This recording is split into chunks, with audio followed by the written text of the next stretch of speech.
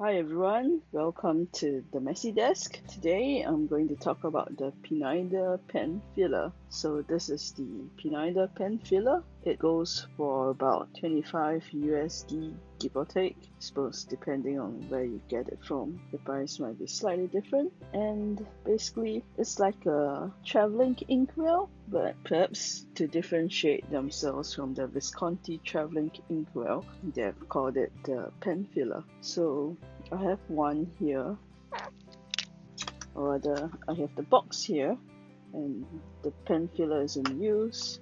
So the reason why I've kept this box is that it has these two useful holes at the side. So there's a minimum and maximum grip size or diameter of the pen that you can use this pen filler with. So these two holes help to gauge the minimum and maximum. As long as your pen can fit in the maximum hold but not in the minimum hold, you're good to go. I've been using my pen filler for quite a while. I don't really bring my pens out that much since I don't use them for work, but I just find it a nice and convenient way to fill my pens even when I'm at home. So I have the Sailor Gentle Yamadori inside here. That's why it looks really dark. I actually have it filled slightly above the max incline, and so far it's been alright. I'm not exactly sure why they specifically limit the amount of ink you put in there. I suppose it might cause some spillage if you fill it all the way up. Not exactly sure. Not actually had an incident with this before, but the rated max and minimum of this inkwell is minimum 3 milliliters and maximum of 10 milliliters. Okay, so here I have another one that's unused, so we can take it apart and take a look at it. So this is how it looks like, and there's a few components. First, you can pull out this cap here, and then you can turn this. You can unscrew this, and you have this little rubber thing left in here. So when you use it, you actually wouldn't need to constantly take this whole thing out. So what you need to do is just fill this up with some ink. Once you fill it up with ink, you can cap it back, and when you're using it, what you need to do is basically take out the cap, put in your fountain pen. You need to fill this converter up with ink.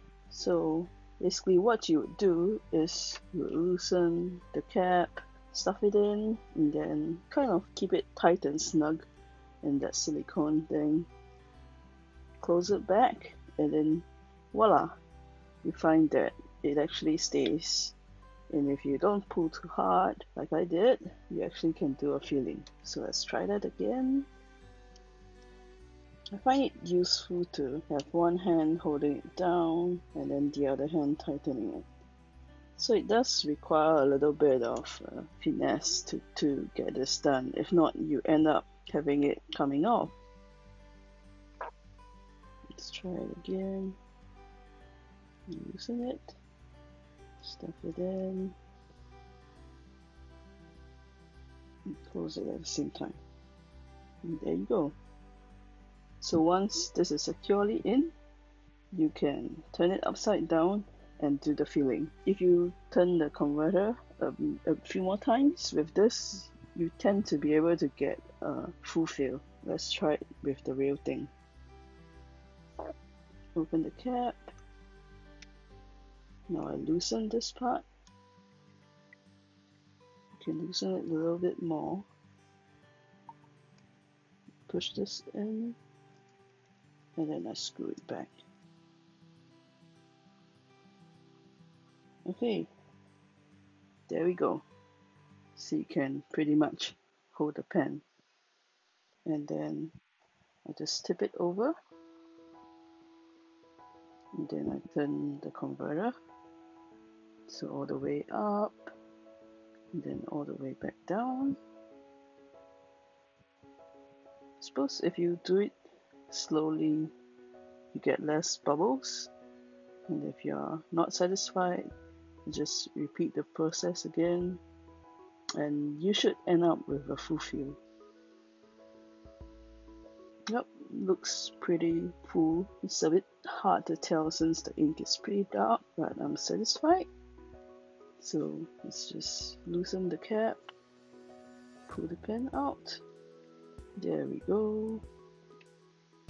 Now let's turn this back in and cap it back. Okay, so here we have a full fill. You do need to clean the grip a little bit, and obviously the whole nib is submerged in ink, so if you don't like the ink on the nib, you do need to clean that up. But otherwise, it's pretty easy to use as long as you get used to that kind of like stuffing your pen in and turning at the same time. And yeah, that's pretty much it. Overall, I quite like using it. It's pretty convenient. I've even tried filling it up on the airplane before and worked pretty well. So the good thing is that you don't have to struggle with ink vials and trying to get the last drop out of the ink vials, I guess. But the bad thing is, if you are not careful and you tip this over, you have a much bigger mess.